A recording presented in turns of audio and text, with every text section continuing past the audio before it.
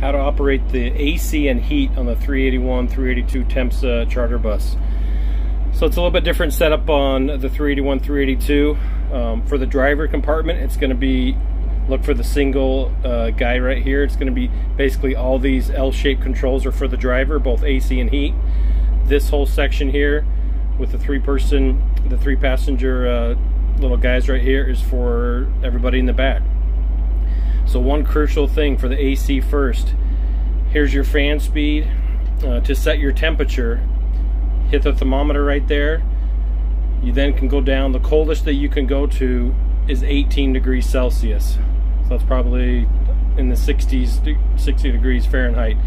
If you go push one more than that and you get all dashes, that shuts off the AC.